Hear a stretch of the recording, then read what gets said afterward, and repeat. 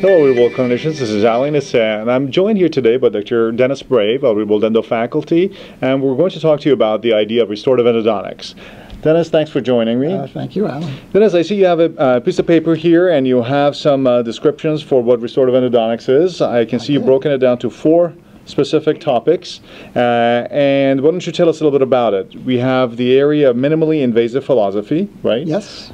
Synchronized materials that help each other basically do the preparation and obturation.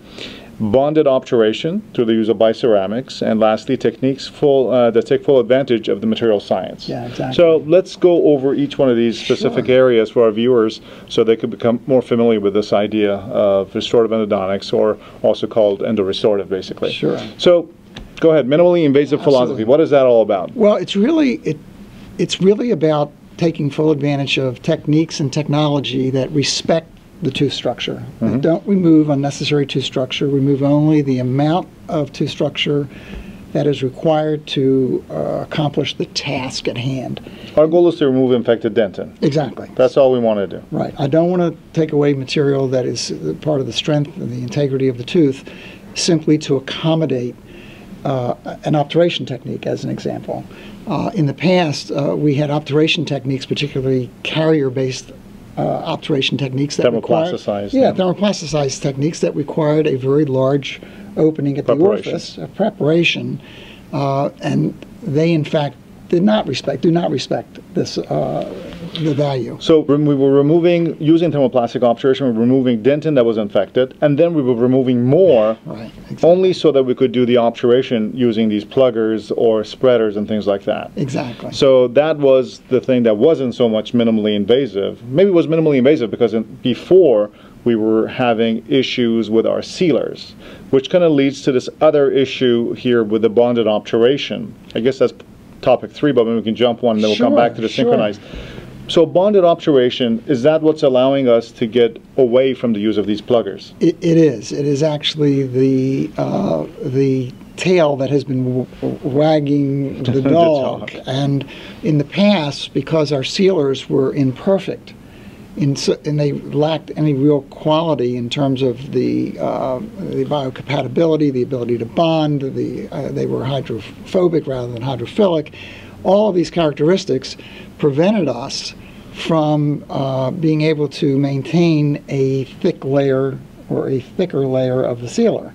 So we have to minimize the sealer interface. Right. So we use techniques such as vertical condensation, warm processes to get rid of the sealer. Get rid of the sealer, to minimize it. Replace it with gutta percha. Now we have sealers, such as bioceramic sealers, which in fact are better in the canal than the gutta percha. So it really is being led by obturation. Obturation now being the ability to have in the canal the highest level of technology and the best material science that we can have. So because of the chemistry of these bioceramics being such fine particle size fillers, if you will, right, now we're able to have bonded obturation, and that's a big key here, the fact that previously all these other sealers that weren't bonding, they were just passively sitting there. We were cementing restorations.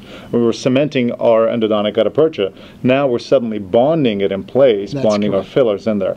And that allows that minimally invasive philosophy through the use of our second point here, the synchronized materials. Exactly. And how's that? I mean, you and Dr. Kosh were the guys who basically created this whole idea of synchronized obturation with the EndoSequence originally. Exactly. And so tell us more about that. Well, what we always envisioned was utilizing techniques, and particularly the synchronization of technologies, whether it be the file, the paper points, the gutta percha, even the post system. Everything matches the last instrument used to the apex. So in reality, we were developing this minimally invasive concept, but we were always held back by the ability to have the sealer that we wanted at the quality that we wanted. Now that we have bioceramic technology, it all has fit together. Closes the gap. It closes, it completes the circle. Bonding. Yeah. It all has come together now, and so the minimal invasive concept and philosophy can in fact be obtained. as a result of our new material science. And the original EndoSequence idea was the fact that you synchronize the gutta-percha with the EndoSequence files, and then later on, Real World Endo evolved that into the idea of having posts that were pre-matched as well. Correct. So how did the post work out? It was just basically... the post, we did the math, and we actually created posts that matched the last size instrument. And so we have a small, medium, and large post, each of which will leave 5 millimeters, approximately 5 millimeters of gutta-percha at the apex of the tooth, which is exactly. And this is all possible because of the constant taper. Yes, correct? It is. Because of the constant, you get constant shapes. You can synchronize easily with that. Yes, and at the time that this was being developed, and even today, there are numerous file systems that use variable tapers because it reduces the torque on the instruments, but at the same time it removes excessive amounts of dentin. So we don't necessarily have to do that. We can have better instruments, sharper instruments, better designed, that don't produce a lot of torque in the first place, as we use, as you know, with our current ESX system, with the EndoSequence system. We use alternate contact points to diminish the amount of aggressiveness of the instrument in terms of how much dentin it's cutting at any one time. So we were able to go about the process of integrating each of these parts to minimize the amount of tooth structure that's being removed.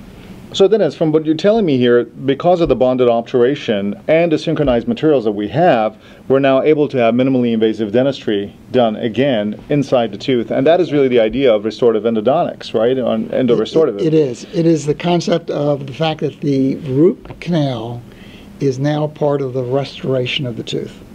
It has always been considered a separate portion of the procedure, and the restorative dentist would come behind and restore the tooth. What we have to recognize now is that we actually begin the restoration of the tooth at the apex of the tooth. Yep. And that's a clear change from all the thinking that we always had prior to them. Absolutely right. That is basically the fourth point, that is techniques that take full advantage of the material science. Exactly. So right now what we're doing is we're bonding all the way from the apex and then all the way up to the post, and then through the core material, and then the crown. It becomes total bonded material. And that is really the idea of EndoRestorative or restorative endodontics, which means restoration and bonding starts from the apex all the way to the crown margins, and that enhances their strength and gives us the best ability to seal. Well, Dennis, this was really informative. Thank you so much for joining me. And for Real World Endo, I'm Ali Nase. I'm Dennis Brave. And we hope you found this information helpful. Change the world.